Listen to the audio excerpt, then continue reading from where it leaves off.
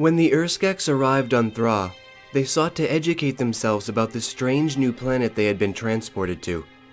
At first, they wished to live in harmony with the creatures and the beings of Thra, continuously seeking out Aughra in order to aid and assist them with their journey and their brand new lives as residents and lightbringers of the planet.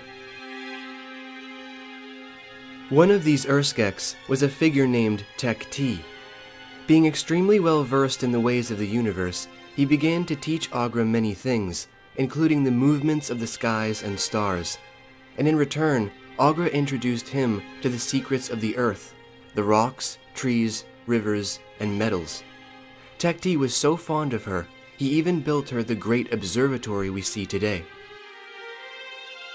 However, upon the splitting of the Urskeks, skekTek became skekTek, the scientist we all know so well, and along with developing his evil persona, he betrayed Aughra in favor of winning Skekso's approval. Although he always secretly regretted it, as she was the only other immortal being on Thra who shared his interest, he turned his back to her and locked himself away in the Crystal Castle with the others forever. Once bound to the castle, he found quite a different life overcoming him. Being the weakest of his kind, he often fell victim to abuse and mockery from the others, who were far more physically dominating.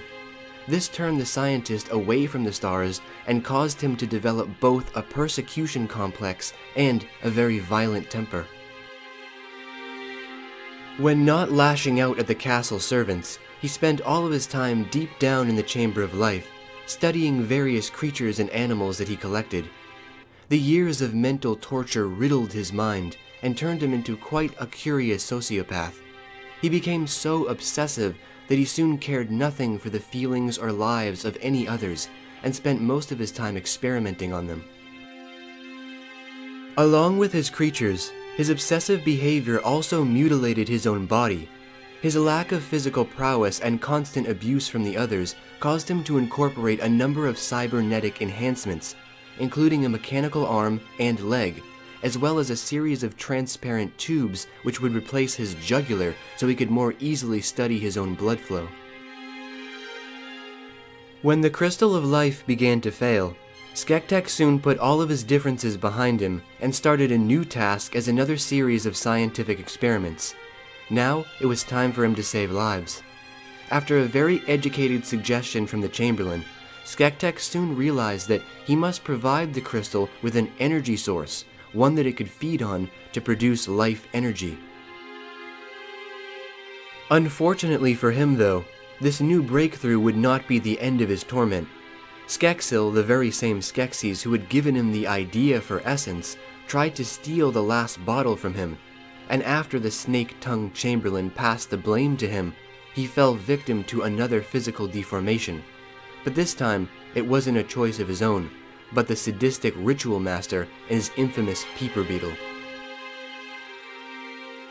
Viewing everything in his life as a scientific advantage, skekTek took his new deformed eye in stride, and instead crafted himself a new mechanical eye, which made things, as he put it, better than ever. But his hatred for the Chamberlain grew even stronger. Unlike his fellow Skeksis, he was the only one besides Skekayuk to understand that the crystal's failure was due to their constant abuse. He even attempted to derail Skekso's plans because he knew that any further consumption of the crystal would surely throw Thra completely out of balance. But his cowardly nature reserved any dominant action, and in the end, he bent to Skekso's will, as he always did.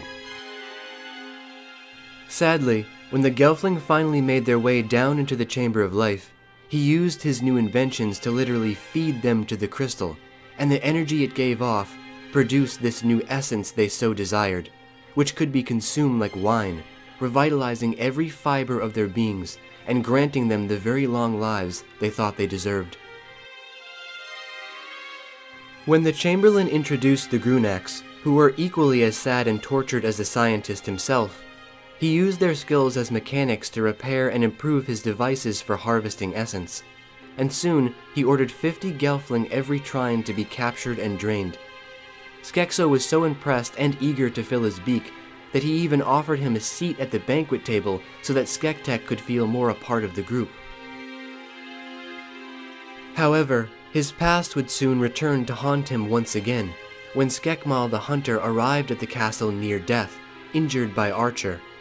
They used all of the essence they had, but it was of no use, until Mother Augur herself was strapped to the chair, offering her own life to save the resistance and reluctantly Skekmal's life. When Augur and the scientist finally met eye to eye once more, she reminded him of their meaningful relationship, now buried in the past, to which the scientist simply replied, "Another world, another time." When Skekmal suddenly returned to life, he found the scientist lavishing himself on Skekso's throne, while the others were away at battle, which caused Skekmal to belittle him by calling him weak and cowardly. Although he tried to defend himself, Skekmal wouldn't allow him to escape his meek nature, keeping him under their thumb where he belonged. Enraged by this encounter, and desperately wanting to prove his companions wrong, he viciously killed the Grunaks and used Aratham bodies, Grunak muscles, and even energy from the Crystal of Life itself to begin construction on what would become one of the most feared beings in all of Thra, the Gartham. During the Gartham Wars, skekTek's inventions aided the Gartham Master in the complete annihilation of all Gelfling clans and races, and soon after, he formed very strong political alliances with both the Gartham Master and the Slave Master. Preceding the wars, he returned to his chambers to further progress his draining methods, soon adding mirrors to distort the crystal's light so that his victims would become mindless slaves instead of being destroyed. But because the Gelfling had all been wiped out, Podling essence was all they could acquire, and this produced horrible results. When 2 Gelfling were discovered to still be alive, the female Kira was successfully captured and brought to the Chamber of Life to be drained. But Kira's powerful connection to nature allowed her to call on all of the animals and creatures in skekTek's lab. At long last, the imprisoned beings had their ultimate final revenge, as skekTek was pushed into the fiery chasm and plunged to his death beneath the very crystal he had dedicated his life to. skekTek's counterpart, who perished along with him, was Ur-T the alchemist, and like all the Uru, he shared an equal and opposite relation. Like skekTek, Ur-T was forever lost in his own world, mostly separate from the other mystics, constantly puzzling himself with changing the forms of different substances. 2 of his limbs were also artificial and made from wood, scars he endured from the scientist's dark experiments. The light and dark balance came from Ur-T's natural experiments and skekTek's unnatural experiments. The most tragic aspect of the scientist's life was his very human and humble attributes that were completely corrupted by his transformation into a Skeksis. Although he lost touch with his former self, his isolation from the others proved he desired to be different, and there was still a part of him that longed to return to his true form and renew his important relationship with Augur. But alas, after a lifetime of torture in so many different ways, he perished into darkness forever, never to reunite with the Urskeks, and never to find peace. Well, there you have it, my friends, the very sad and quite Shakespearean tale of skekTek the scientist. Now it's time for you guys to leave all of your thoughts and opinions down below in the Great White Void. Why is skekTek your favorite Skeksis?